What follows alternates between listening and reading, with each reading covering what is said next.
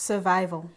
As in waking up at 4 a.m. to hit the road, as in road trip time, watching the day break through a window, as in Norton, Chegutu, Kadoma, Gweru, Blawayo, Fig Tree, Plum Tree, as in the dry stretch of barrenness between Gweru and Blawayo must be metaphorical. As in the sundown traveling through the Galagadi lands, flat for miles and miles, are we there yet, are we there yet? As in cheap takeaway supper, chicken lick and spicy soul food, spread the blanket and sleep in the car seat. There is no money for cheap motels. As in 2 a.m. rapping on the window, copper with his black torch saying move along, can't sleep here. Humid interior, there is moisture on the window pane.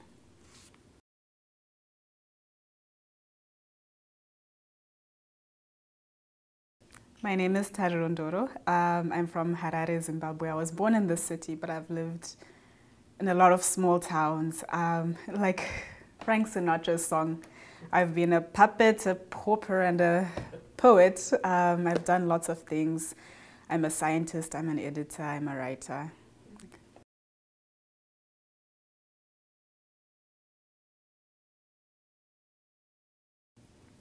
I think it's the same answer.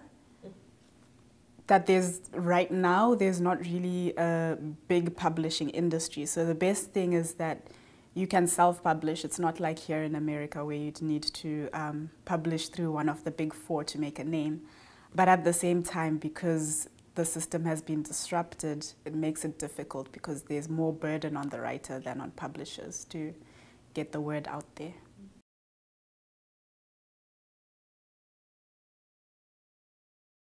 The weather. After 2 months in Iowa, I'd say the weather. A lot of sunshine. Yeah.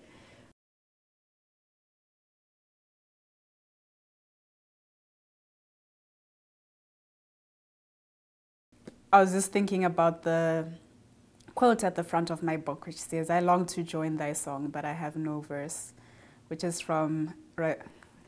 Yeah, look for it. It is a quote by Rabindranath Tagore. And I feel, although I'm a writer, words are more difficult for me than most people would think. That, you spend a lot of hours and hours reading, and you might sit at your desk and not have anything to share. But when it just comes to you, it comes to you. And it's almost like a gift from the gods. Yeah.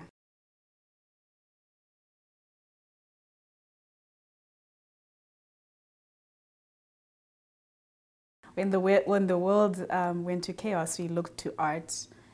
And part of looking to art was relying on artists, to tell the truth about all the broken things. But sometimes we relied on art to distract us as well. And I think that was as important. So I think, because I did have a panel on this, which I had a long-winded answer about how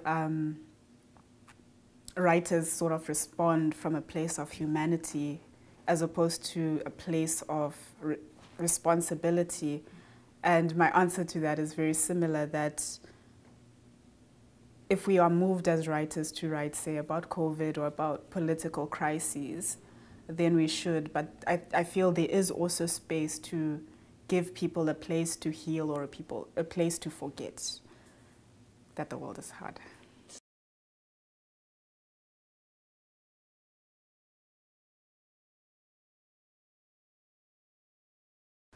Well, in the case that there is state help, I think grants for writers, so that they have a sort of salary whilst they're producing their great works. Because I do feel a lot of people who would be writers don't write because they have to pay the bills. And people who are writers sometimes, have to divide their labor and divide their attention between making money and making art.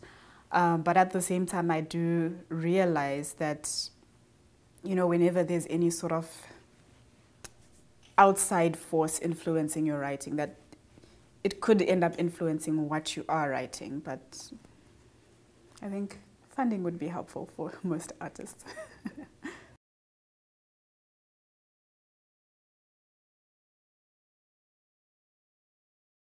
I feel there are many, many writers who have inspired me, particularly, I think, Latin American authors, just because they write from the place of liminality.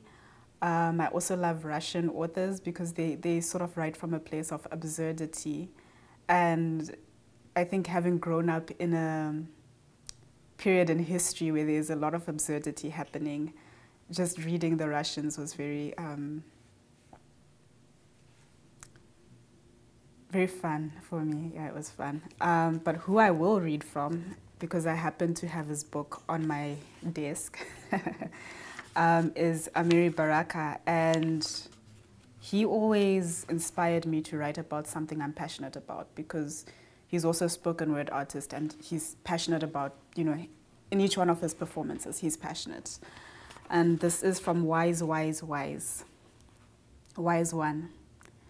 If you ever find yourself somewhere, lost and surrounded by enemies who won't let you speak your own language, and who destroy your statues and instruments, who ban your boom ba boom, then you are in deep trouble.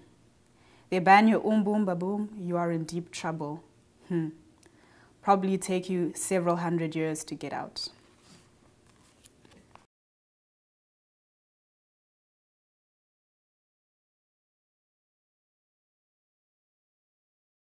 I've hardly done any writing. In fact, I've done no writing.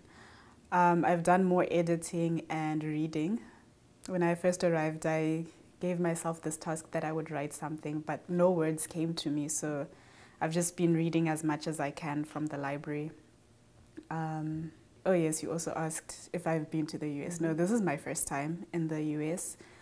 Something that surprised me is the level to which everything is automated. So the first time I went to Target, I expected to have a teller speak to me, because in Zimbabwe a lot of the times the tellers will kind of talk to you whilst bagging your groceries.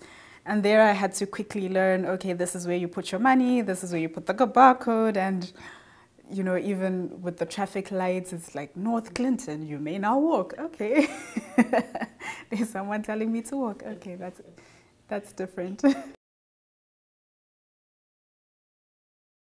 Okay, I think another thing I found particularly interesting was living with 14 other writers, because I've always sort of been used to being the outnumbered one. So this time it was interesting to live in a hotel with 14 writers and meeting them first on a human level, so meeting them on a level where we're discussing the weather and music and food and which spots to go and eat, and then you come to Shambo House for the readings and suddenly you realize that, oh wow, I've been hanging out with this prolifically talented person. So that for me was great. And also the library, just the wealth of books and the wealth of knowledge in the library. And those are the two things that I am most grateful for, and those are the two things I will take home with me.